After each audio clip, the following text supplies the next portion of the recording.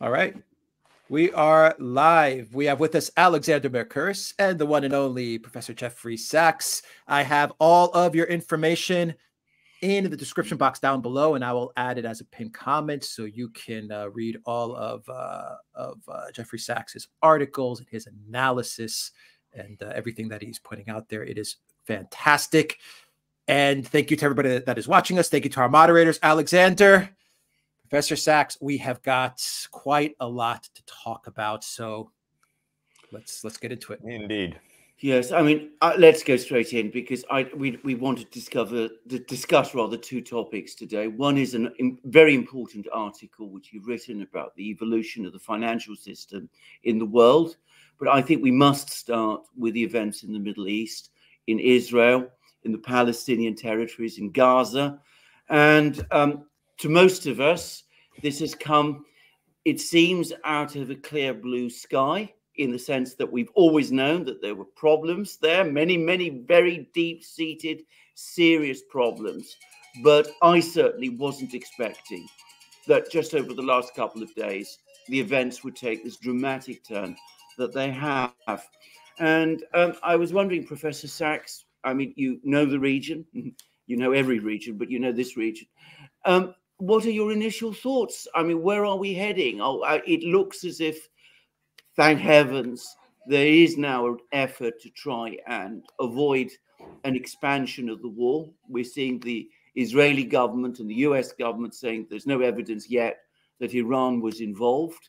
But the events that we've just seen, they do, to my mind, illustrate another point, which is that this underlying conflict in Israel, between Israel and the Palestinians, remains unresolved and continues to be incredibly dangerous. And there still seems to me to be a failure of diplomacy there to try to resolve it.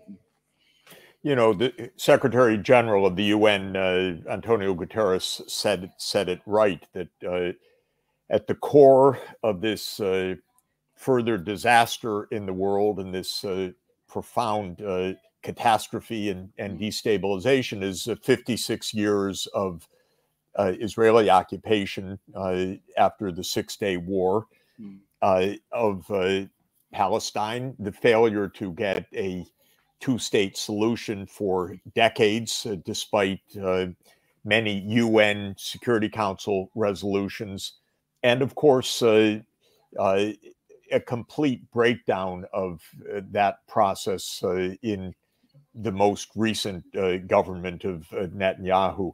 I don't think anyone could have predicted exactly these events, though, as you pointed out very rightly, your recent discussion of this, the UN Special Envoy for the region said this is a boiling cauldron. There's growing violence, there is unrest, there is seething discontent. That was a year ago.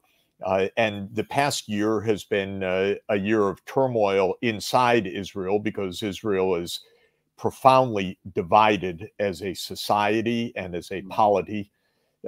So it's not as if Jake Sullivan was even remotely reflecting reality when he said a couple of weeks ago that the Middle East is the quietest in 2 decades. That shows the unreality of American policy thinking. And it seems likely, though everything, as you very well know, is unconfirmed right now, that it wasn't, and you again pointed this out very rightly, most likely a failure of intelligence as it was a failure of processing information by the political leaders. Egypt has said, Egyptian government spokesmen have said that they warned Israel 10 days ago. We don't know whether this is actually exactly right, but that they warned that something big is about to happen. And what I think we can see is pretty clearly a failure of the political class for sure. We don't know whether it was a failure of intelligence gathering, a failure of information, but it was a catastrophic failure of the political class, both in the short term to understand current realities and in the longer term, because the whole approach of Israel is to believe that the Palestinian issue can be ignored forever, basically. That's the real tactic of Israel, which is this will go away. We will make peace with the rest of the region for whatever pragmatic reasons. The Palestinian issue is gone. We control the territory of Israel and the West Bank and Gaza, and we don't have to deal with this underlying 56-year issue since the 1967 war. So I keep coming back to von Clausewitz on all of the issues that you are dealing with and that we're discussing. These wars are the continuation of politics with other means. We're talking about politics here, and we're seeing in Ukraine or in this disaster in Israel and the unfolding humanitarian catastrophe as Gaza is now bombed with vengeance and besieged. We're seeing a complete failure of politics to address underlying issues. And war never solves the political issues by themselves. And von Clausewitz, by saying this, I think, as all scholars know and should understand, he wasn't saying that war is a substitute for politics. He says war is a continuation with other means, but diplomacy is supposed to go along with this. And if you take the view that you don't really ever need to solve the politics because military power will do it for you, that's never true. And unfortunately, we're seeing yet another catastrophic demonstration of this in Israel. I think that is absolutely correct. And can I just say, it is not just the Israeli government of Mr. Netanyahu that has basically turned its back on diplomacy, it seems to me, in attempting to find a solution to this issue of the Palestinian territories and the Palestinians and their position in the Middle East and in the world, but also that of Western governments. I mean, for as long as I can remember, for decade after decade, there were attempts by US officials, US diplomats, US secretaries of state, Henry Kissinger, whoever, all trying to find some kind of negotiated solution that would address this problem. And one of the things that has really changed and is very alarming is that at some point over the last 8-10 years, people seem to give up. Nobody's been trying to do anything like this. I don't know, for example, whether the current administration even has a Middle East envoy. Just saying. I mean, there always used to be one. There always used to be someone that both sides would talk to and try and exchange ideas. And of course, one can argue that that diplomacy wasn't getting us very far. It wasn't solving the problems in any meaningful way, but at least it did provide an opportunity for people to talk and discuss and meet and speak and come to some kind of even minor agreements which sort of diffuse the situation. And that's, as far as I can see, that's all been abandoned entirely. The Biden administration didn't do it. The Trump administration didn't do it. Obama did to some extent, but not very successfully. And since he left, well, I haven't seen anything. I think the fact of the Biden administration certainly very explicitly was the Palestinian issue is not an issue. What we are working on is a end run around that. Their hope was for an Israel-Saudi agreement on pragmatic grounds by both sides that completely ignored the Palestinian issue. It always seemed extraordinarily doubtful to me that that was real. It just seemed like another figment in the imagination of this administration, which has many of them. But that was explicitly the idea, which is we don't have to take the issue of Palestine. The truth is, we're in almost 100 years now, not just the 56 years since the Six-Day War, almost 100 years discussing the issue of how Jews and Arabs, or Muslim Arabs in particular, are to live together in this place. And it remains not only unresolved, I would say for decades. The Israeli approach was, we don't really need a solution to this. We need to make facts on the ground. And as far back as I know from direct observation, Israel was putting what has now become hundreds of thousands of settlers into what would be the Palestine independent state if there were a two-state solution. And the idea was to frustrate the two-state solution, that there could not really be a two-state solution despite the words that were constantly used to that effect. So I don't think that the American presidents ever seriously took that on. And I don't think any Israeli government, except for one, except for Yitzhak Rabin, took that on. And he was assassinated in trying to make peace. And that's another major lesson in the world. It's much easier to derange peace than to make it, because those who oppose peace kill those who want peace. This is actually, unfortunately, throughout history, a pretty widely observed phenomenon. So most of the Israeli governments didn't really try, or they put on the table an offer that they knew would be refused, because it basically was not really a two-state solution. Gaza is a tragedy that is now, reached both this horrific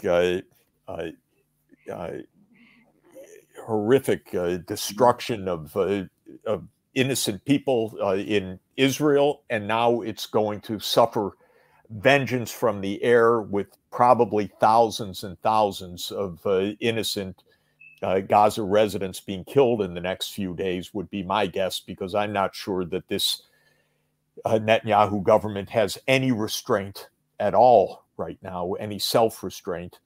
So we may see an absolute horrific humanitarian, deliberate catastrophe in response as vengeance. That would not surprise me, and it would be just another round of destruction and another poisoning for years to come. And we watch in the U.S.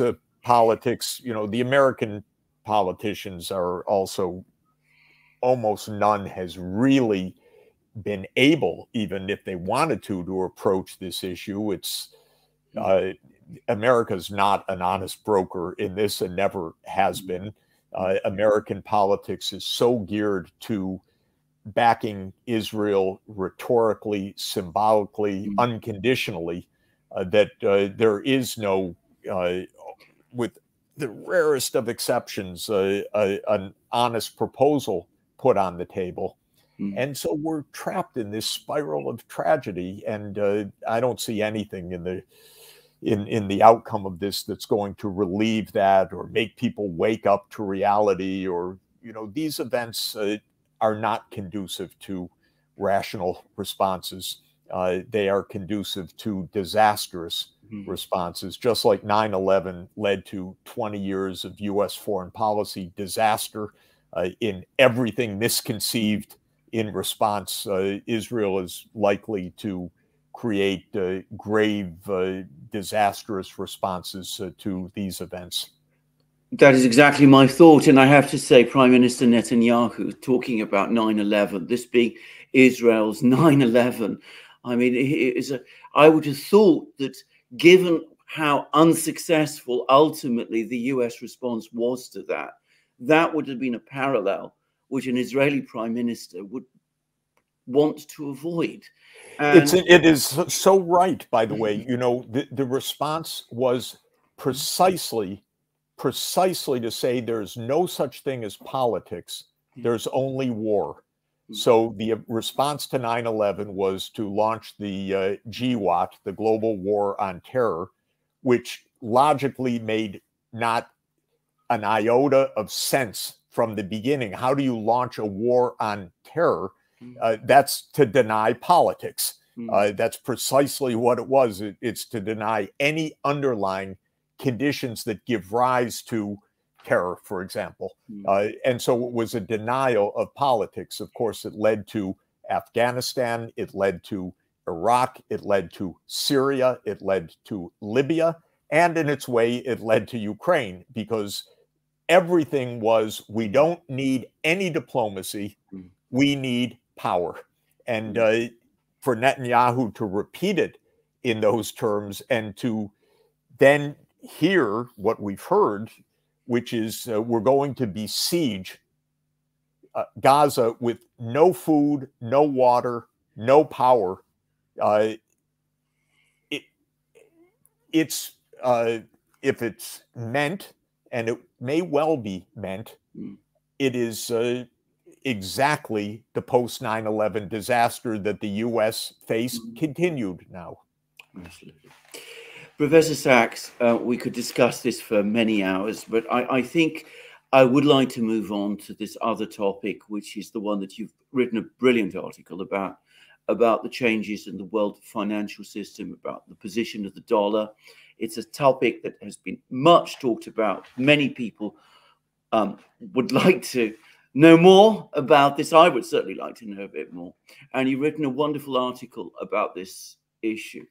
Perhaps you can tell us some of the salient points in that article, the kind of things that you want to, people, if they feel that people should be aware of. Well, I think the main starting point about any discussion about the dollar should be the pound. And just to put it this way, 100 years ago, anything we say about the dollar today, we said about the pound at the time. That the British pound was the center of the world financial system, the center of world currency, the way you made payments, and so forth. Now, of course, there still is a city of London, a financial center, and a very talented one, in fact, but the pound plays no role at all in international affairs to speak of, other than as a historic relic. And the reason is, of course, the fundamental change of power. There's no British Empire anymore, and there's Britain, and there's still the pound, but Britain's role in the world is fundamentally different from what it was 100 years ago. And it reminds us of a basic point. Money is a way to make the real economy, the economy of goods and services, operate. It's a way to make exchange, to make trade. But whether you trade in dollars or pounds or renminbi or euros or rupees or rubles is not the most significant thing in the world. Indeed, when you study monetary economics, as I did and as I taught for a couple of decades at Harvard, you actually use an expression, money is a veil to the real economy. The real economy is the action. Who produces the chips? Who produces the microchips, the potato chips? How do you trade and so forth? And how you settle that in monetary terms, that's not so complicated, not such a big deal. And I was involved a couple of times in helping countries adopt a new currency from one day to the next. In Estonia and in Slovenia in the early 1990s, I helped them make a new currency. Instead of a ruble, to use the kroon in Estonia, invented from one weekend to the next. And similarly in Slovenia, the tolar, basically invented from the Yugoslav currency. And the point is, yeah, it's not so hard to change the currency of denomination and the mechanisms. Now, having said that, the dollar has been the currency of choice for denominating international transactions and for settling international transactions basically since the end of World War II, with many evolutionary changes along the way. But it's been convenient to have a unit of account that is shared, as long as the dollar is managed as a money in a responsible way by the United States. Now, that has been sometimes true, sometimes not true, but the dollar has held up as a predominant but not the sole currency of choice for decades. The big changes that are going to end that within 10 years, in my opinion, much faster than my colleagues think, by the way, because they say, oh, the dollar will remain predominant for decades to come, and I think this is not true, is two things. One of the reasons for the dollar predominance has been the convenience of the dollar-based banking system. So it's been a fairly efficient, low-cost way to make transactions in international life, whether it's offshore dollars or onshore dollars. The US banking system has been a mechanism for settlements. The big number one change in the world is we've got new technologies for settlements, especially digital technologies, and we're going to have digital central bank currencies. So we won't even use banks for a lot of our payments in the future. And without the banks, the advantage of the dollar as a payments mechanism, purely mechanistically, will diminish considerably. Second factor, actually three, I should say. Second factor, of course, is the decline of the relative share of the US in the world economy, which is ultimately what undermined the role of the pound sterling. It's been more gradual, but it's absolutely sure that the US diminishes as a share of the world economy. Depending on how you measure it, you get different metrics, but arguably China is a larger economy than the US now, if measured at what we call purchasing power adjusted prices. And in any event, the role of the dollar, no matter how you measure it, or the share of the US, I should say, in the world economy, no matter how you measure it in the various ways, is diminishing and will continue to diminish. Then the third factor is the big mistake of US policymaking, in addition to various disastrous blunders of monetary policy, the worst of which was September 14th, 2008, when the worst policy decision in modern times was made by one of our worst Treasury secretaries, Hank Paulson, when he deliberately bankrupted Lehman Brothers and put the whole world into a catastrophic financial panic. But I'll put aside that. The deliberate choice was to weaponize the dollar repeatedly in the last 20 years. The US said, oh, everybody uses the dollar. Well, we can then intervene to stop Iran, or to stop Venezuela, or to stop Russia, or to stop other countries we don't like from doing whatever it is we don't want them to do. So the weaponization of the dollar has meant the US confiscating the foreign reserves of many countries now, Russia being the biggest of all, of course, with an estimated $300 billion of Russian money frozen because the U.S. signed a pen, the president signed a pen saying that U.S. banks could not transact with Russia. And, well, why the heck would Russia continue to use dollars afterwards? The U.S. idea was completely wrong, which is, well, this is as was said, the nuclear weapon of financial policy. It proved to be nothing because it's not so hard to transact in other ways. The idea that the payment currency is somehow the definitive power over the real economy is a deep conceptual mistake. So Russia started settling in renminbi or in rubles or in rupees. And it's now going to accelerate that process because at the core of the BRICS 11 now is the original BRICS 5 countries, Brazil, Russia, India, China, and South Africa. Conveniently, they all have currencies that start with the letter R.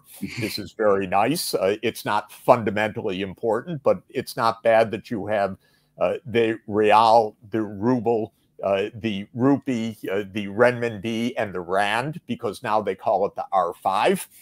And they're working this year in advance of next year's BRICS summit in Kazan, Russia, which will include 11 countries, the original 5 plus Argentina, Egypt, Ethiopia, Saudi Arabia, the Emirates, and Iran. They're going to come up with new payments systems and new units of account, maybe an R5, like a special drawing rights, which is technically a way for central banks to borrow and lend from each other. It's nothing more than that. It's no magic. It's just a right to borrow from a counterpart central bank. And the BRICS can make their own SDR, if you will. They can make their own unit of account by a basket of currencies. They can decide to settle and have credit card systems clear within the BRICS region. And they're going to succeed in this because it's not magic and it's not some unimaginably complex maneuver. It's pretty standard financial engineering. And they will succeed in doing that. I think this is the point about it, not being any magic behind it is the key thing, because in the West, in London, I've spoken to many people who assume that we have knowledge and expertise and tech skills which simply cannot be found in other places. I mean, I've had some dealings in maritime insurance in the past. And I remember people telling me when the all cap idea came up, they can't copy this. If they can't get insurance in London, the ships will have to stop. I said, they will sort out their insurance systems. Be under no doubt about it. Maybe in the 60s it was different. But today, it's not difficult. They can do this in India. They can do this in Shanghai. They can do this in Dubai. They can do it in Russia. They can do it. And I think that the point you make about the ability to set up currencies, I think, if I'm not mistaken, I think Keynes actually did this during the Russian Civil War in northern Russia as well. And he was actually very successful. And he already showed as far back as then how it could be done. And again, just quickly, very quickly, because we're coming up to time, but am I right in thinking that what the BRICS are talking about also resembles closely some of the ideas that Keynes had in advance of Bretton Woods? Yeah, Keynes, by the way, was a genius in monetary economics, and at least as interesting, if not more interesting, than the general theory is his writings about monetary policy in the 1920s. And I was a student of all of that myself, and Keynes has been a big inspiration for me in a number of ways of his political economy. But I can tell you, in my experience in Estonia in 1991, it was literally one evening conversation with the governor of what would be the new central bank of Estonia, what to do. And they implemented it within basically a few weeks. And they went on to have a currency that was stable against the mark and then stable against the euro. And it took about a month to put together. And that was in the midst of the turmoil of the breakup of the Soviet Union. So this is not magic. And of course, it's nice to have financial expertise, but there's a lot of financial expertise all over the world right now. and the financial expertise in London can help with settlements in other currencies or make insurance policies in other currencies. And they're going to have to do that, actually. So this is going to change, in my view, much faster. And it's because if you push hard on what de Gaulle called America's exorbitant privilege, that privilege is real to have other countries use your currency. But if you lean too hard on it, the privilege goes away because no one wants to pay an exorbitant price for America to be able to use the dollar to determine geopolitics. No one's going to allow that to happen. Professor Sachs, I just wanted to quickly make one final point, which you may or may not agree with me about, which is that, of course, for us in Britain, you mentioned the pound sterling. When our empire went, we found the fact that our currency had become a reserve currency. It ceased to be an asset. It became a burden in many ways. Others were trying to cash in on it. You had to freeze their accounts. Exactly. I mean, it was anyway. Professor Sachs, this is where we're up to 30 minutes, which is what we said. Again, an enormously stimulating program. We could discuss these things for hours. We probably will in the future. Hope so. Great. But I will stick. Let's do one question, which is directed towards you, Professor Sachs, specifically, and then Alexander will answer the rest of the questions. From Tommy Gunn. Professor Sachs, how will Sustainable Development Goals fare in light of the Russian Black Sea blockade? Will the Russian concessional prices and exports make up for the disruption? Look, the basic point is sustainable development cannot work in the context of war, period. So it's not specifically about the Black Sea or whether there's a grain deal or not. To achieve anything that we want to achieve on the planet, the United States and Russia and China need to cooperate with each other. We are not going to succeed in any of our objectives in a deeply divided world, much less a world in open war. So it's not technical issues that block us. It is the cooperation of major powers in the world to create a framework in which people can live their lives and have normal progress, and their kids can be in school and not in the disasters of war. That's what good politics is about. Geopolitics needs to be not about who's number one, which is a crazy idea in this world. It needs to be about how are we going to get along peacefully. That's diplomacy.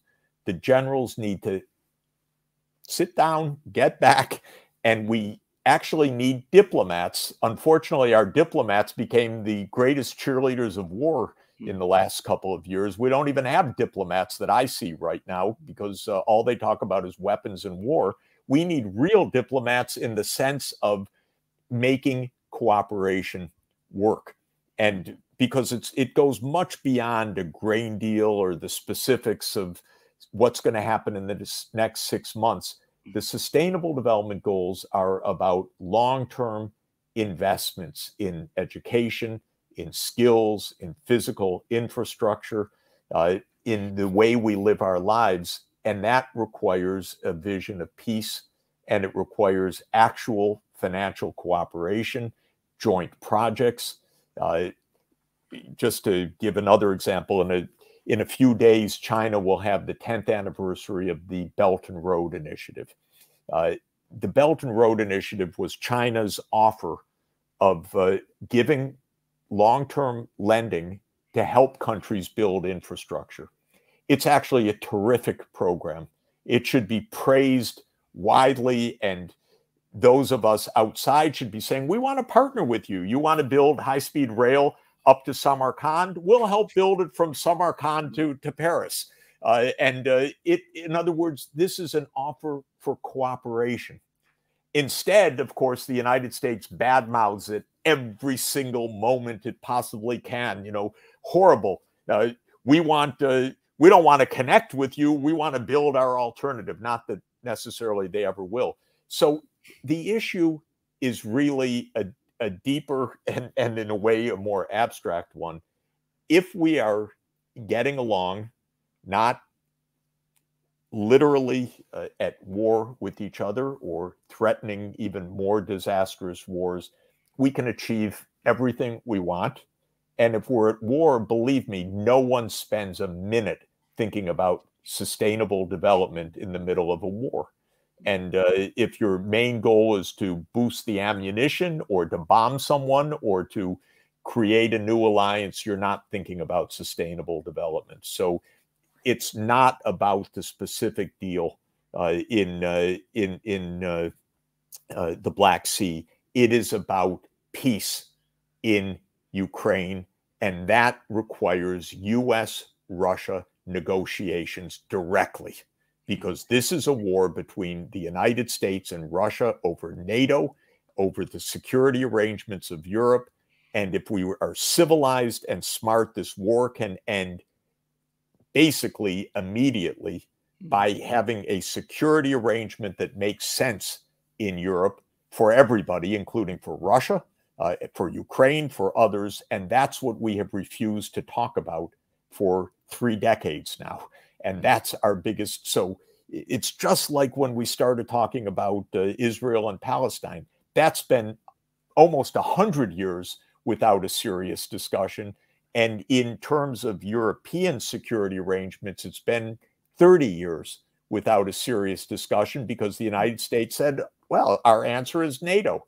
And that's not an answer that works for European security because it doesn't work for Russia and for many other countries. And so this is the core of the issue of peace, and peace is the core of the issue for sustainable development. Absolutely. Fantastic. Professor Jeffrey Sachs, we have all of your information in the description box down below. We will have it as a pinned comment. Thank you very, very much. Great. See you guys soon. Take care. Take care. All right, Alexander. Want to answer some questions? Yeah. Yeah, absolutely. Yeah. All right, let's finish off the questions, and we have another live that we're going to do with on Levan's channel. So we'll have to get ready for that as well. That's going to take place in a couple of hours. So let's see here from Death Dealer 1341. Do you think that Poland and Belarus will go to war? No, I don't think they will go to war. I think that fear of this has probably diminished, and there's one overwhelmingly straightforward and very simple reason, and that is the failure of Ukraine's counteroffensive. I think that has changed completely the whole dynamic of this conflict from this point onwards, and I think it's reduced the danger of war. Right. Jingle says, will multipolarity finally end the white man's burden mindset prevalent in the West, or will it double down into hatred as the walls close in? That is the single most important question in the world today, because multipolarity is going to happen one way or the other. We are moving in that direction. The only thing that can prevent it is if we in the West become absolutely, determined to stick to, to resist this process, and we resist it in a way that leads to some kind of appalling catastrophe. We have to accept, in our own interests in the West, recognize that this process is unstoppable. The people in China, people in India, people in Africa, people in Latin America, people in the Middle East, people in Russia have an equal say and an equal value to us in the West. Very difficult thing for some people in the West to accept, but put aside the idea of white man's burdens and all these terrible imperialist colonial thinking of the past, and all sorts of opportunities open. Okay.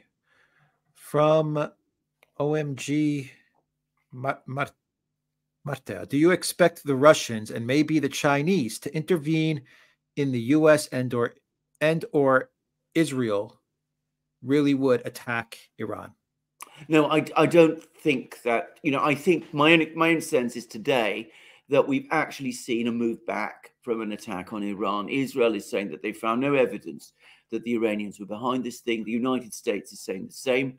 I think people have looked down the abyss and seen what the effect of an attack on Iran might involve. And I think they're pulling back. And of course, if there were to be an attack on Iran, well, I mean, the whole thing would just spiral out of control. And what the Russians and the Chinese would do in that situation, I'm not sure. But I think initially they would try to bring that fighting to an end, to a stop, before it did get even further out of control than it is. But at the moment, I think, as I said, we pulled back from that. Thank God for that. Let's hope that there's a de-escalation there, because a lot of the neocons are calling for conflict with Iran. Peter Jackson says, how legitimate is the use of judicial systems and intel agencies to target populist political parties and candidates? Is this the end of the rule of law? Yeah, well, I mean, that's a rhetorical question, because, of course, it is the end of the rule of law. The whole point about the rule of law is that it is supposed to be administered impartially. If it is being used to target people for political reasons, then it is no longer impartial, and it is not law anymore. It is something completely different. It's the sort of conception of law that, Stalin's prosecutor Andrei Vyshinsky came up with, that you don't worry about whether somebody's guilty or innocent in the actual crime that they're accused of. You only look at the person and their class position, and that is enough in itself to determine questions of guilt or innocence. I mean, that is not a system I recognize as a legal system in any meaningful sense.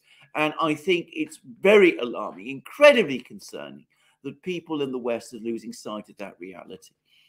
No placeholder says, why negotiate? The Anglos are invincible. Paul Walker says, the captors are on video, all speaking Persian, not Arabic. Obama and Biden's cash well spent, and Zelensky with his whataboutism was sickening. Well, yeah. Well, I agree with that, actually. I mean, I haven't seen this video. I don't know that they were speaking Persian, whatever. I mean, clearly, Hamas has received a huge amount of training. They've become very experienced. They know how to do these things. They have a connection with Iran. They have a connection with Hezbollah. I'm not saying that, this has come out. This is just Hamas doing this all by itself, without any kind of assistance at all. Even if that assistance might have been historic. But can I say again, don't deny Hamas itself its own agency. I mean, what I know about Hamas suggests to me that it is an incredibly tough and ruthless but calculating organization. And of course, it has friends, and it uses them, and it's used them in that way. Now, about the international arms trade, about weapons to Ukraine ending up with Hamas, about Hamas getting weapons in that kind of way, well, what a surprise is all I can say. Of course that has happened. Yeah. I mean, I don't know the extent of it, but of course it has. Given the fact that the intel warning came from Egypt, what do you make of some sort of, and given it's Hamas, what do you make of the Muslim Brotherhood and what role that could play in all of this? They're deeply interconnected with each other. Yeah. I mean, that's my understanding. I'm not an expert on Hamas, and it's no, I'm not. That's why I'm asking you as well. I just find it interesting that the intel came from Egypt, and obviously we know the history of the Muslim Brotherhood in Egypt. But the Muslim Brotherhood and Hamas have apparently great ideological similarities. And remember, Gaza for a long time was actually governed by Egypt until the 1967 Six-Day War. So there was probably a great deal of cross-fertilization. And I suspect a lot of the ideas that Hamas has formed come from that. And I am sure that Hamas has had contacts, still has contacts and connections with the Muslim Brotherhood, which is, of course, an Egyptian organization. The Egyptian government is very hostile to the Muslim Brotherhood. They overthrew the Muslim Brotherhood President Morsi, and they will be keeping tabs on what was going on between the Muslim Brotherhood and Hamas and what the Muslim Brotherhood is doing. And of course, they picked up the intelligence and they passed it on to Israel. That is what I think happened. And the Israelis didn't listen. Exactly. That's exactly right. Yeah. That was what I was thinking as well. Yeah. I am Valentina says the people who decry the Holocaust now make a Holocaust of their own. Yes. Right. Raisi says, is Israel just another distraction from Ukraine failure, or the U.S. playing their hand to disrupt BRICS from strengthening economics and geopolitical advantages? I have to say this. I think if either of those things happen, if it was manipulated and set up in that kind of way, that would be an act of unspeakable cynicism. And, it may be, there are things happening behind the scenes that I don't know about. But as I said, don't deny Hamas its agency. Hamas is a complex, ruthless, powerful organization. I mean, we've just seen this. I mean, I've had people who are military people, and they've been writing to me, and they've been saying that the Hamas fighters behave like special forces. They had the level of skill that you would expect from special forces soldiers. So they, I suspect, have made their own decisions. What's been going on in the background, I don't know. But I personally skeptical that there's some great wire pullers behind the scenes in Washington, or even, dare I say it, in Tehran, that have controlled this thing in the way that some people think. And, about it being a distraction from Ukraine. I don't think, for example, that Biden himself was looking for a crisis in the Middle East to distract from Ukraine in that kind of way. I mean, for him, he's got already enough problems. He's now got another one on top of all of those. So, I just say, let's wait and see. Let's get more information. Let's find out what's going on. And at the meantime, let's focus on the most important thing, which is preventing this thing from internationalizing and spreading, metastasizing, if you like, across the entire Middle East, which would be a global catastrophe. Jeffrey Belford, thank you for that super sticker. Will Phillips says, did you all know that Rahm Emanuel's dad was a terrorist in the Urgan? The truth is that Hamas did not start a war because the status quo is a war against the dignity and health of Gazans. Le Sham. I didn't know about Emmanuel's father being in Irgun, and can I say, I mean that's something I wasn't aware of at all. Never let a good crisis go to waste. You were just talking about Biden, but he doesn't need another problem. But they will try to figure out how to manipulate this crisis to their benefit. Well, that goes without saying. But don't at the same time overestimate the intelligence of these people. I mean, they're pretty blundering as well. So I mean, they will try and exploit it. They're already trying. We've already tried, as we've seen, to enlarge it into an attack on Iran. Some people are now pushing back hard on that. We will see. We will see how this goes. But going back to that question, I mean, at so many levels, at a deep, profound level, you are absolutely right. This is a conflict that goes all the way back to the 1920s. In fact, I'd say it goes back even further. If I have to say, I'm sorry to say this as a person from Britain, who are the people who bear the foundational blame for this whole business? It was the British who came into the Middle East during the period of the First World War and even before, promised the same territory to two people. They said to the Arabs at the time of the Arab revolt against the Ottomans, you can have your independence, you can have your state, support us against the Ottomans, and we will give you what we wanted. That was what Lawrence of Arabia, British agent, by the way, that was what he was all about. And at the same time, they had, with the Balfour Declaration, they were promising a homeland for the Jewish people in Palestine, because they also wanted the support of the Jewish people at that time in the conflict against the Germans. So the British have created this disastrous problem in the Middle East. And the Palestinians have been its great principal victims. I mean, I think that has to be said. They have been dispossessed. They've been driven, many of them have been driven out of their lands. Others are living in conditions of occupation. Conditions in Gaza have been terrible, but actually what has to be done, the thing that has to be done is there has to be a genuine diplomatic solution, a negotiation to find a solution to this problem. It can be done, provided people decide to do it.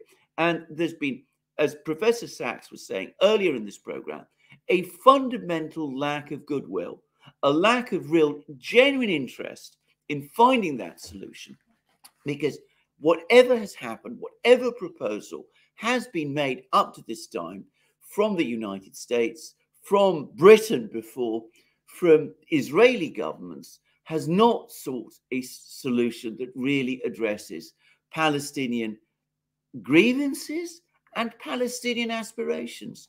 And that's why we've ended up with the catastrophe that we have. NM2 says in 2005, Israel withdrew from Gaza. It was a trial run for a larger agreement. Gaza was taken over by Hamas and started firing rockets. How can there be a peace with entities that refuse to recognize Israel's right to exist? But you see, you've identified the underlying problem, which is that, yes, it was supposed to be a trial run leading up to a wider peace. But that wider peace has never happened. And there were attempts from various people to try to do it. You know, Arafat, deeply flawed, corrupt, incompetent man that he was, he made some kind of attempts there. There have been attempts by other people. But ultimately, there's never been a sustained, real effort to achieve peace in this region. And the result is that, yes, the Israelis withdrew from Gaza, but Gaza was left to decay and decline, and the economic conditions there have been terrible, and they've been steadily getting worse. And without a solution or a prospect of solution or a negotiation, inevitably forces like Hamas have emerged and have taken control. Lurka Perka says, Qatar supported Hamas for years, yet the media blames Iran. What are the odds of the U.S. transferring nukes to Saudis on pretense of democracy? Well, indeed. I mean, I think this is, well, first of all, about Qatar supporting the Hamas. That is absolutely correct. I should say that there has been a historic rivalry between Saudi Arabia and Qatar, a fact which many people are not aware of. At times, they have been quite hostile to each other. The Saudi government has historically been hostile to the Muslim Brotherhood and its various branches, of which, in a kind of a way, Hamas is one. And Qatar, by contrast, has tended to support them, despite Qatar being itself also a, well, you know, having an idea. The royal family there has ideologies and a perspective on religious matters not that very different from that of the Saudis. What I understand, they don't like being called Wahhabis, but anyway, we know that that's what essentially they are. Now, so I mean, you're absolutely correct about that point. From Benzo Beans, see you all on Levan Gudaje's channel at 2 p.m. London time. Thanks to you for agreeing to be on Levan's first interview guests. I understand. Is it 2 p.m. London? I was going to say, I think it's 3 p.m. 3 p.m. London. I hope so. Anyway, we'll be there. Let's hope we got the time right. Let's see. Jungle Jingle says, Israel's security minister statement about Gaza sounded exactly what Goebbels would have said about the Warsaw Ghetto. Despicable rhetoric. It was absolutely appalling. And can I just say, I mean, you know, decisions made in anger are, as I said, regretted at leisure. That's the first thing to say. Going into Gaza in that kind of way, trying to sort of fight in Gaza, I would not personally be surprised if that is exactly the scenario that Hamas is trying to provoke. That is the first thing. But the alternative, which is turning the entire city into ruins, would be a terrible war crime. And it would be worse than a war crime. It would be a monstrous thing to do, terrible thing to do. And people should be pushing back against it. They should be telling the Israeli government, for heaven's sake, don't do this thing. It's not in your interests. Carrying out this kind of monstrous act is not just ethically wrong, it is also politically wrong as well. And that is a point that really needs to be said. Going back to what Professor Sachs was saying, when he was saying that violence begets violence and you're involved in some kind of a cycle, he's absolutely right. If you start turning a whole city of 3.5 million people into a ruin and create a humanitarian catastrophe there, as night follows day, people will not remember in the Middle East what Hamas did. Terrible though some of these awful pictures of what Hamas has done are, they won't remember that. They will remember instead what was done to Gaza. And that will simply reinforce the cycle that we have seen. From Liliana, thank you to Jeffrey Sachs and both of you, Alexes. Bless you. Thank you for that. And from BFTE Eyes Wide, assuming that Hamas-Israel conflict is an inside job, would you think it's face-saving false flag for Biden and co? If Israel will claim the win in the next few days or weeks, then to me, it is. Also, if Iran continues to be sidelined, then it is another proof to me that it's a false flag. Unfortunately, again, people are dying. Yeah, of course. Well, of course. I mean, that's absolutely right. But can I just make a few quick observations? If this is that kind of operation, then more likely than not, it is going to fail catastrophically. If it is an attempt to try and create a crisis, letting Hamas fighters burst into Israel in that kind of way, create this kind of situation, have the Israeli army go into Gaza, the likelihood is this is not going to achieve that kind of victory. As I said, it will be an act of unspeakable cynicism to do such a thing. And it would be also an act of unspeakable stupidity, because you might find that you're involved in something you cannot control. So if these people really are thinking like that and they've organized it in that kind of way, then, as I said, they are not just wicked people, which goes without saying, they're also fools. Yeah. Benzo Bean says, see you all on the Van Godages channel at 3 p.m. London time. All right. Thank you for that, Benzo Beans. Paul Walker says the jaws are closing on Avdiivka. Yeah, they are.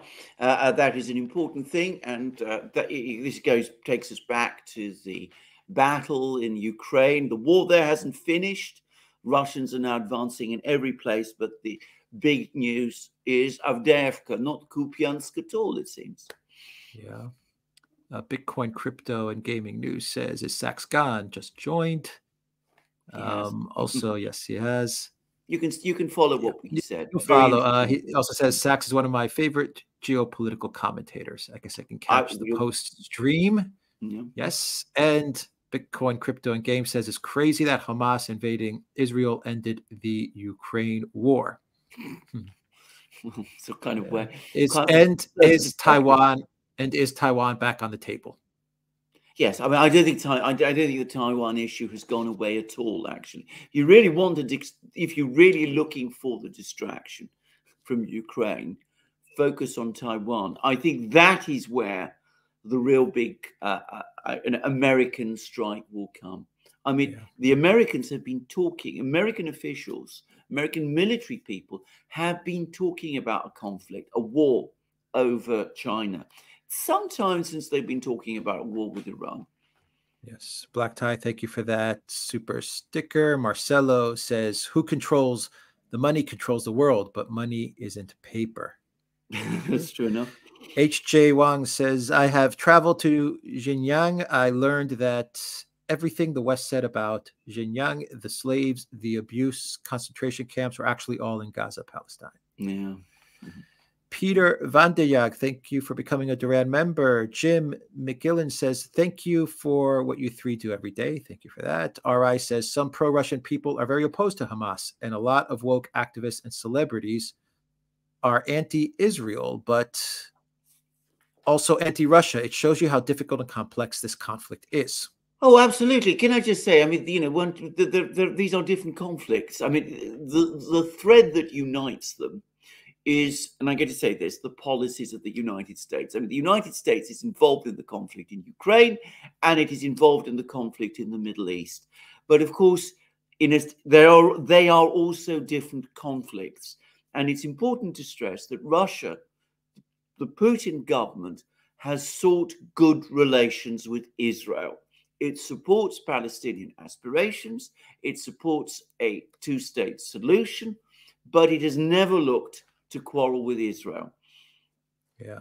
Cobb Fan says the creation of a Zionist state by the West has resulted in a horror story, Israel being Frankenstein and Hamas being Frankenstein's monster. Well, that's a very insightful comment. Jose Silva says, what do you guys think was the biggest mistake in the Ukraine crisis? The biggest mistake in the Ukraine crisis.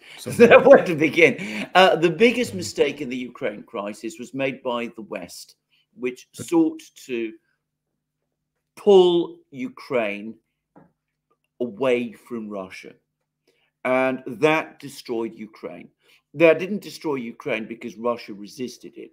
It destroyed Ukraine because it upset the demographic and political balance in Ukraine itself. If Ukraine had been left alone, if it understood that Ukraine and Russia were deeply interconnected with each other, then Ukraine would have had a chance. But when it was made into the subject of a tug of war, that was guaranteed that the Ukraine we know would be destroyed. Yeah.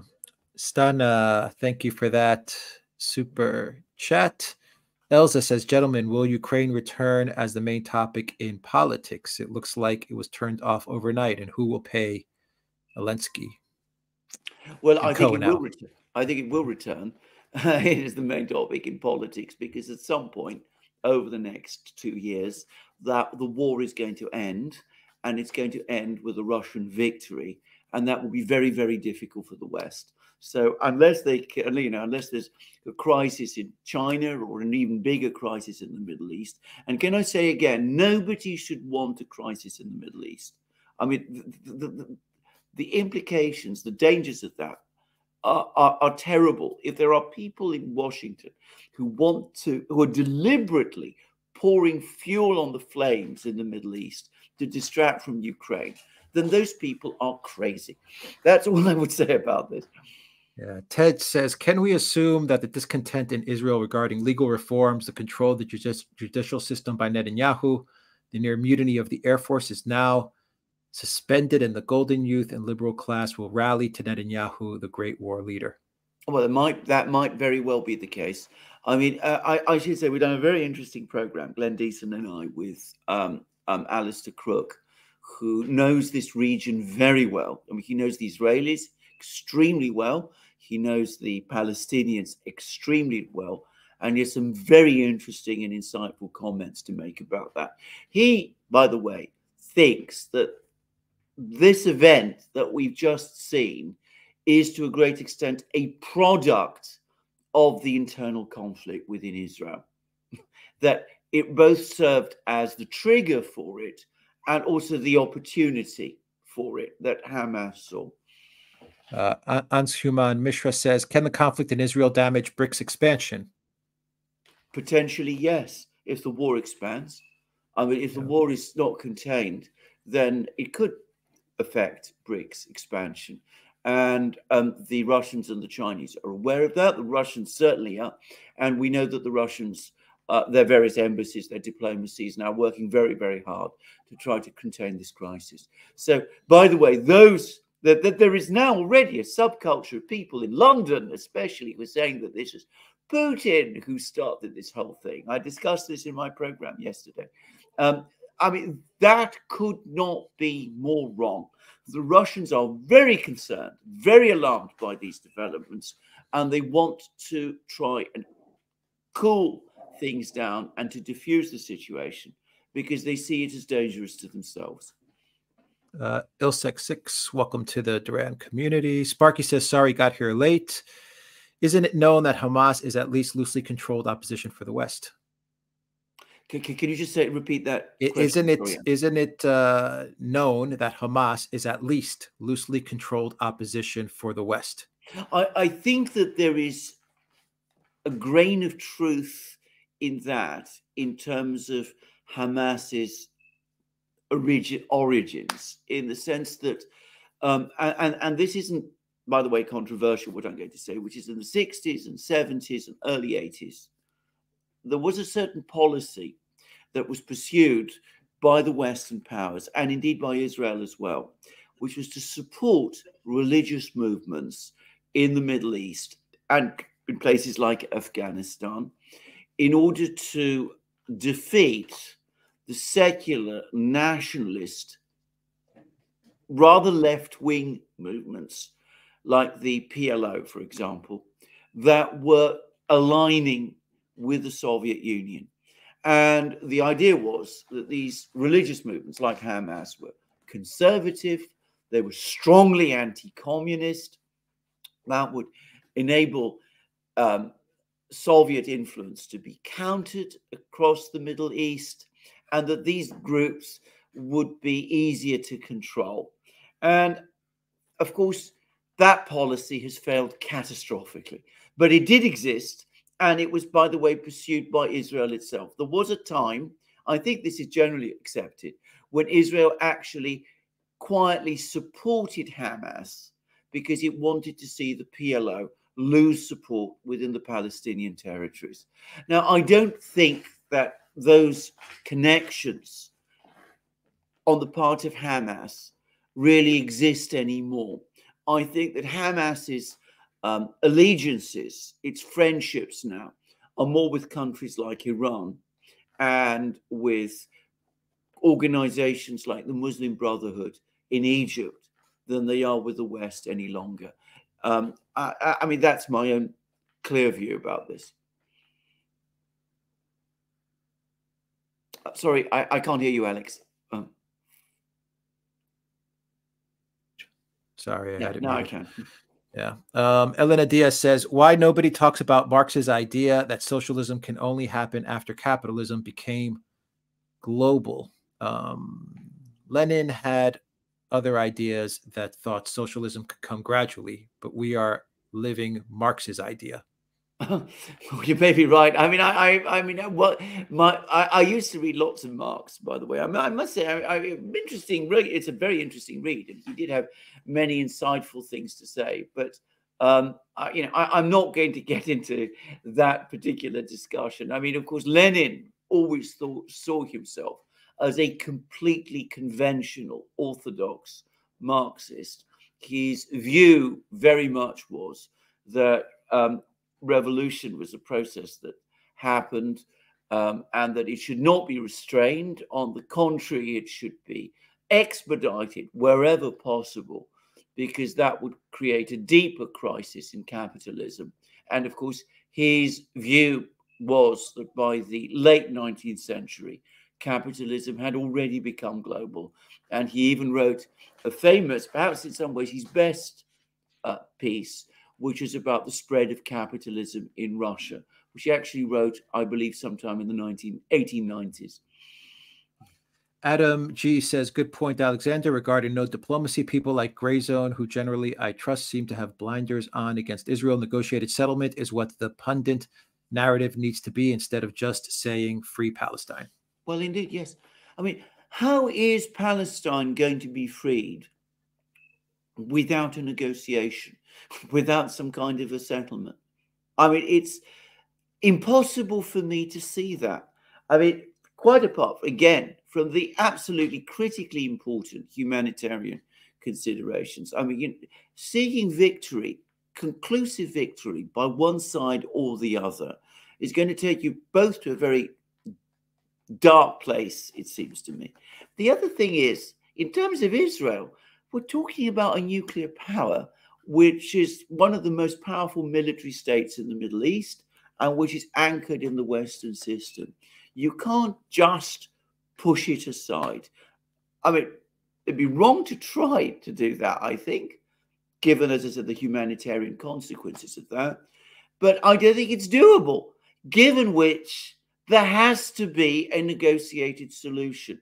That is in the Palestinians' interests. It's in the Israelis' interests too, even if some people in Israel don't want to see that.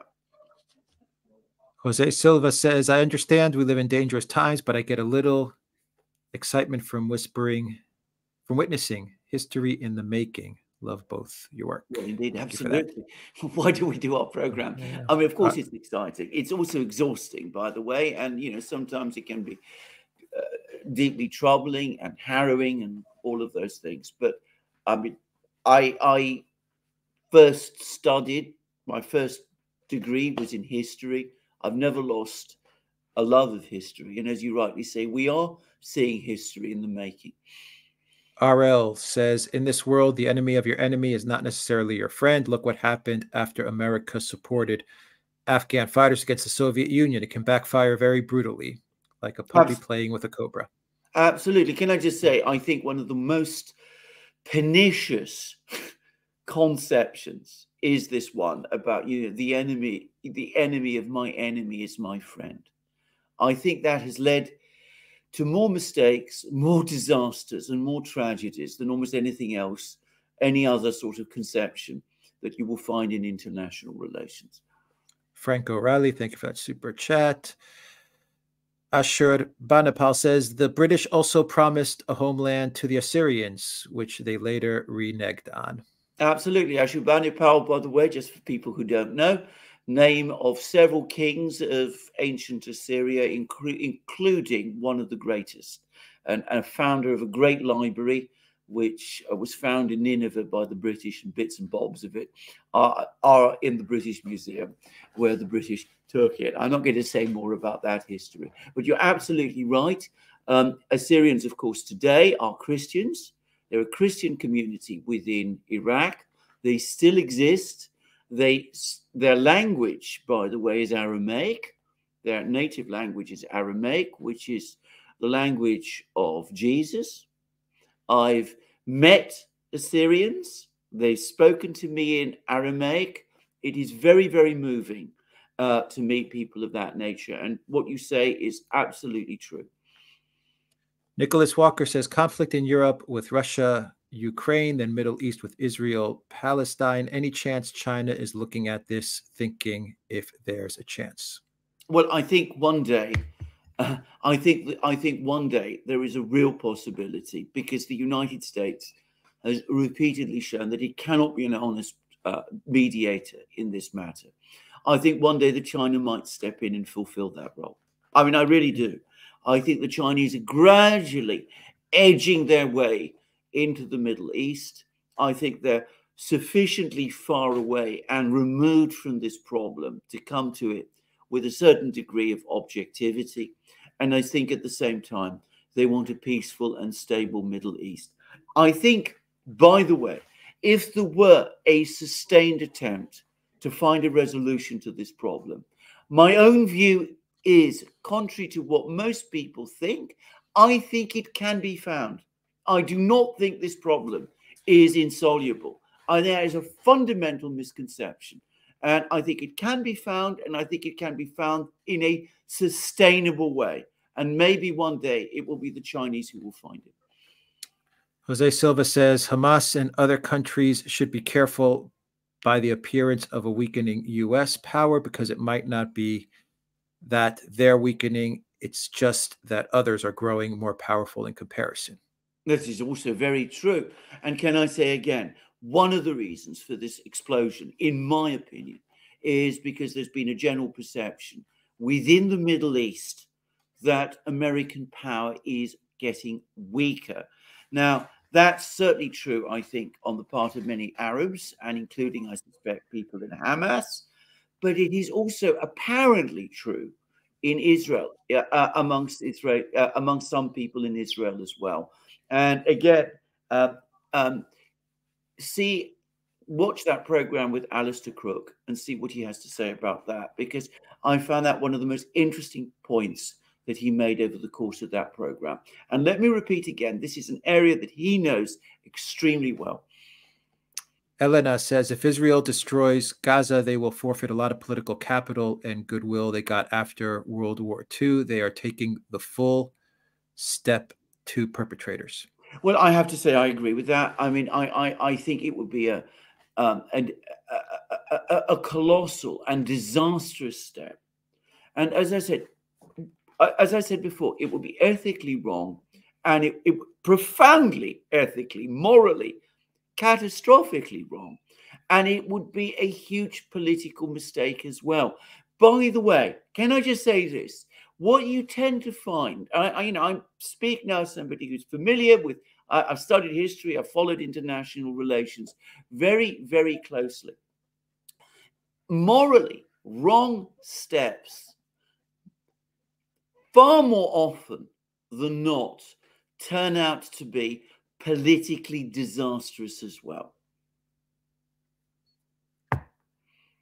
From Atmos, Gaza is without electricity, water, gas. How can Hamas fight while living under such conditions? Also, does Israel even know where the hostages are, since they seem to be randomly bombing? Are they killing their own? Well, I'm going to make a simple observation. I think the people who are probably most well supplied and provided for in Gaza are Hamas, its organization, and its fighters. I mean, they've clearly prepared for this. They will have stores, supplies, I'm supposing. They've probably burrowed tunnels. They got bunkers. They got all of those things. The people who will suffer most from this will be the civilian population. And that's a thing to be extremely concerned about indeed. From Raphael, good job, guys. Thank you for that, Raphael. Carl Medano says the paraglider Bataclan was organized by leaders and dutifully carried out by soldiers, celebrated by civilians. This is a unique moral category. Well, I don't think it's unique, but again, it does show extraordinary proficiency, extremely careful planning, and people who have been writing to me who know about these things have said that this is up to the quality standard of what special forces do. So, you know, just take note of that fact. Z Special says a war with China will shake the world to its core. Many people can't seem to understand what the will of the Chinese looks like until the entire nation goes to war. This is modern day China, not the China of the 1960s. Absolutely. I completely agree with that. I don't think even the China of the 1960s should be underestimated. I mean, Douglas MacArthur said, you know, that it would be an act of incredible folly to get into a land war in Asia. And, you know, he was talking about China specifically, and he was talking in the 1950s. And of course, today, I mean, anybody who seriously plans for and wills a war with China is a dangerous fool. But unfortunately, there are such people. Sam Isam, thank you for joining the Duran community. Raphael says BRICS should get rid of India. They are too weak. I think India is not too weak. And I think India is an indispensable part of the BRICS. I think even the Chinese understand that. Raunak Singh says, do you guys think multipolarity will bring an end to NATO's foreign military bases? Yes, in time. I think multipolarity will bring an end to NATO, period. Yeah. It will take time for that to happen, but not very long. I think the Ukraine crisis is already hastening that day. Brulal OK says the Ukrainians should look at Palestine and think how they could have been in their place if Russia hated them, but they still have a chance. Well, Can I just actually, now that you've brought that up, make a simple point? I mean, we've had the Ukrainians shelling Donetsk. We've seen one attempt by Ukraine after another to provoke the Russians into extreme steps. And one thing I have to say is that the Russians have responded to this. Putin has responded to this with exceptional self-discipline. And we're starting to see how that is working to their advantage. And both sides in this conflict in the Middle East need to heed that lesson. I mean, anyway, let's move on. Go ahead. You were saying? No, what I was going to say, I mean, if you're talking about Hamas, as I said, given the proficiency of this operation, how much more effective might it have been if they just focused on attacking military targets? And on Israel's side, how disastrous it will be if they let themselves be provoked into a long-scale insurgency war in Gaza or do some other appalling horrors there. Discipline in war is one of the most important things. Acting with restraint, self-restraint, is often the key to victory. La République Européenne says, why would Hamas attack now? Do they think they have time on their side like China and Russia? Do they even stand a chance today to gain anything from this? I think that Hamas has timed this very, very carefully at a time when, firstly, they feel that they're ready. I mean, they've obviously, as I said, been preparing this for a very, very long time. They've seen the political conflict that is taking place in Israel. They've noted the attacks on the Al-Aqsa Mosque in the Haram al-Sharif, the Temple Mount in Jerusalem. And they've timed, and of course they acted, they struck during a Jewish holiday. So I think they've timed this extremely carefully. Liliana Corridor says, Lavrov just said the solution is a two-state with security agreements. Why does Israel block it? Ethnic cleansing? Question mark. Well, why does Israel block it? That's a very good question. I will tell you why. I will tell you why I think it is. And, I'm sorry if I'm putting the blame here on the United States, but I am. What has happened is that instead of the United States working purposefully towards achieving a two-state solution, they have invariably ended up siding with Israel on every single important issue and supported maximalist positions, which some Israeli leaders have taken. I can remember not so long ago that there was a very strong peace movement in Israel.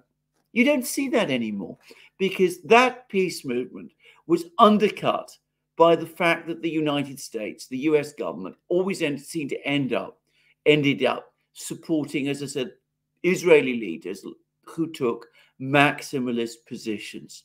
So the result is that Israel has felt under no real pressure, no real incentive to seek a two-state solution, or if not a two-state solution, at least a solution that responds to the grievances, the aspirations of the Palestinian people. You can come up with other scenarios. I'm not going to discuss them in this program, but there are possible ways that you could find a way to do this, where these two communities could share the land and live alongside each other in peace, each respecting the other. But there has never been any incentive, political incentive, for Israeli leaders to do that, because behind them, they've always felt the power of the United States. And as a result, Israel itself has been lured into pursuing policies which, in my opinion, are contrary to its long-term interests. Orion Watcher says, what are the odds that they want to keep Russia and Iran busy on long conflicts to be able to attack China, knowing it's not going to receive help with many weapons and other things? Well, I think there are probably people in Washington, and not just in Washington, of course, in London too, who probably do think in that kind of way. But if that is correct, they are crazy. And let me repeat this again. What you're doing is you're starting wars in Ukraine, in the Middle East. You think you're bogging down Iran and Russia, and then you can come after China. China, which is, of course, militarily one of the most powerful countries in the world, all by itself. What you're actually doing is you're giving all of these countries a commonality of interest to stick with each other. That is one. And the other thing is you are spreading instability across the entire global system. And given that it is the United States more than any other country that is at the core of the global system, you are ultimately destabilizing the position of the United States more than you are China's. So, as I said, I think there are people who think like that. I mean, there was that bizarre Rand Corporation report about Russia, which thought about that. But that kind of thinking is bad and foolish and dangerous, and it is not in the interests of the United States. Lerka Perka says revolutions happen on economic rise and never on decline. Thank you both, Alex and Alexander, for in-depth analysis and word of reason. Love, Duran. There is a lot of truth in what you say, but I think one shouldn't be too dogmatic about this. Certainly, you're correct. If you're talking about, say, France in the late 18th century, contrary to what many people think, the French economy in the run-up to the French Revolution was growing, and there was a spread of prosperity. If you go to Paris today, for example, most of the buildings that you see, many of the houses that you see there, were built in the 18th century under the Ancien Regime. And the same is true to some extent in Russia. I mean, there was a long period of economic growth leading up to the period that gave rise to the revolution. Things to say is, firstly, it is how that economic growth is managed. That is the important thing. If inequalities grow, if people feel left behind, if the governments are not able to match the aspirations of the people, then, of course, dangerous situations can start to grow and fester. And, of course, economic growth and development is not linear. So even in periods of rapid economic growth or sustained economic growth, you can have deep economic crises. That's what happened in France in the 1780s. And that, of course, does act as a trigger for revolution. And, of course, it happened in Russia too. So it's a more complex, more nuanced thing than I think you've just said.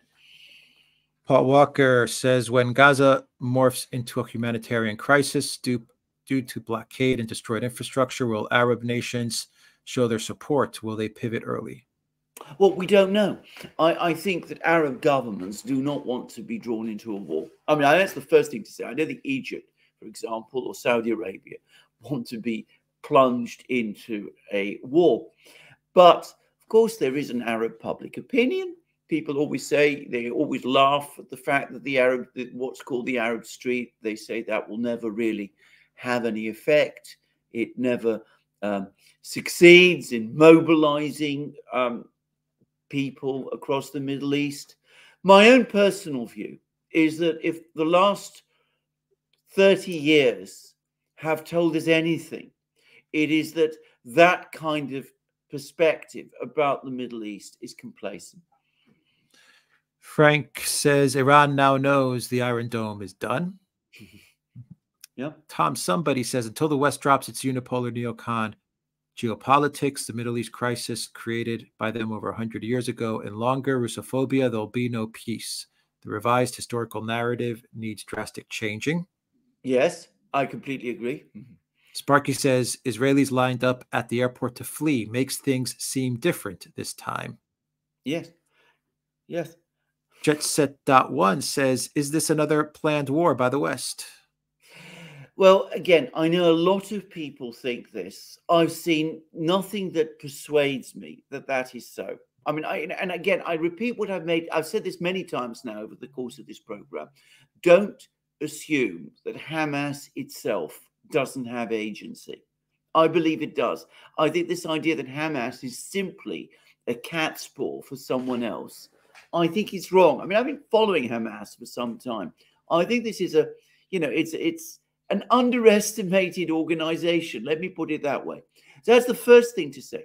But if people in the United States, in Washington and London and Brussels and wherever are really doing this, if they're creating these conflicts on purpose, then, as I said, these people have taken lead of their senses.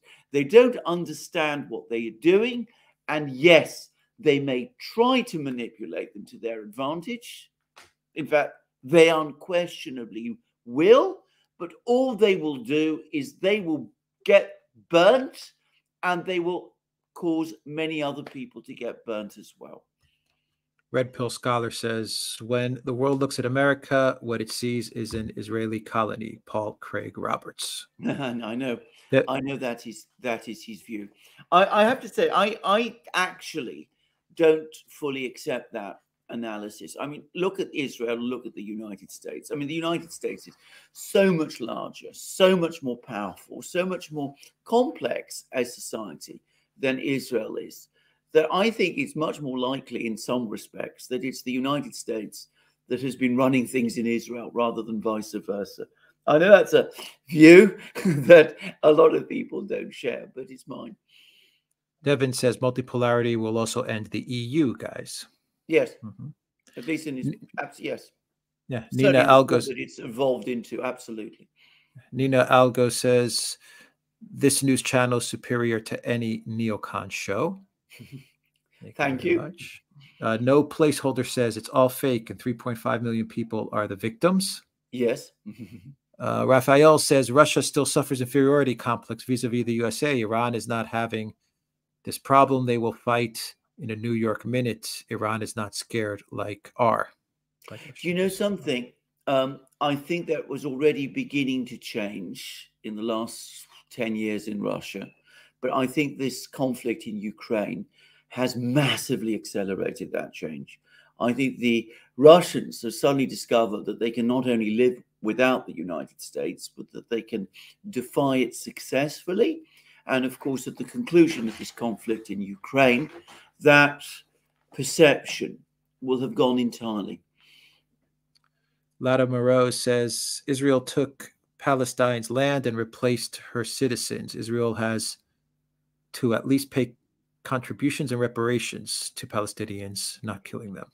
I think you have again put your finger on a fundamental issue, which is that Israel, the West, needs to understand that the Palestinians have a legitimate and very powerful grievance caused by the way in which their nationhood, their statehood, and their land was taken from them after the First World War. And and this is something that until it is addressed and addressed properly, I don't mean coming up with silly solutions like saying these people this village can have water rights and this doesn't, which is some of the things which previous negotiations have got bogged down into. Proper understanding that this thing has to be resolved in that kind of way, then there cannot be peace in that region. I repeat my view. I think that this problem can be solved. I think there is a desire on both sides to solve it. The problem is that there is no will to do so from those political forces, the political class, which really has a duty to solve it, to work towards solving it. And that's the problem. Elena says, have you seen all the attacks on Christians and lethal threats from Israelis? Many such videos. Absolutely. And they are appalling. And I come back to this simply because, there are genuine Palestinian grievances. Some of these pictures that we have seen should not be relativized or excused. They're appalling. And I come back to my earlier point. In my experience and from my historical knowledge, carrying out actions like this is not only deeply, morally, ethically, humanly wrong, it is also politically wrong also. It does not advance the cause of redressing what has been done to the Palestinians. On the contrary, it pushes it back. Duran says Palestinians have tried all peaceful options without any success. When peaceful options are ignored for decades, violence will ensue. Free Palestine. I agree with that. But again, understand where that failure comes from. It comes from the political class in Israel, certainly, in the West generally, in the United States, in my opinion, most of all. The United States had multiple opportunities to forge peace. It could have acted as a genuine, honest broker, and it chose not to. And contrary to what many people think, I think in most cases that was a deliberate choice. Jerry, thank you for that super sticker. Red Z says, hard to be a humanist. I want Fortress America. And Sparky says, despite being warned by Egypt, Bibi likely let the Hamas attack happen to distract from his troubles, not realizing the ultimate scope and depth of it. Well, if that is correct, and you may be right, I mean, I wonder, but if you're right about that, then all I can say is that it's very, very important that he go, because a prime minister of a country who invites an attack on his country in order to resolve his own political problems is certainly a leader that, well, he's not a proper leader of his country anymore. He's, he's, to say straightforwardly, a criminal, and that's how Bibi should be looked at. If this is what he did, I haven't seen the compelling evidence that that was the case. I appreciate that the Egyptians were giving these warnings. My own view is that the Israelis were so completely caught up in their own internal problems, and I think they'd become so complacent for so long because they were probably receiving warnings like this in the past, and nothing happened, that this time they didn't pay attention. And, well, that led to this. But, you know, if you're right, if Bibi did this on purpose, then, I mean, frankly, he deserves prison.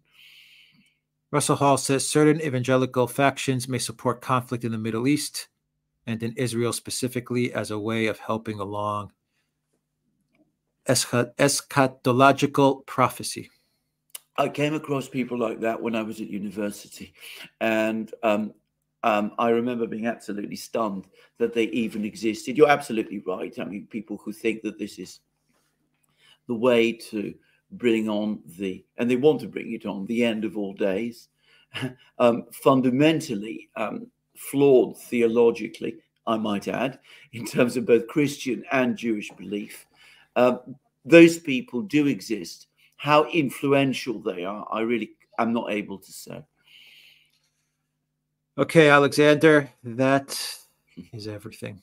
No. All right, guys, let's end this live stream because we have another live stream to get to.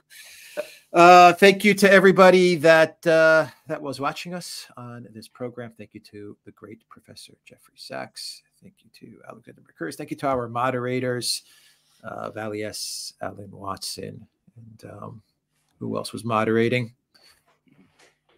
I think that's it. Alan Watson and Valley S. Thank you so very much to everyone that watched us on Locals, our amazing Locals community, the Duran.locals.com, and Rockfin, Odyssey, Rumble, YouTube. Take care, everybody.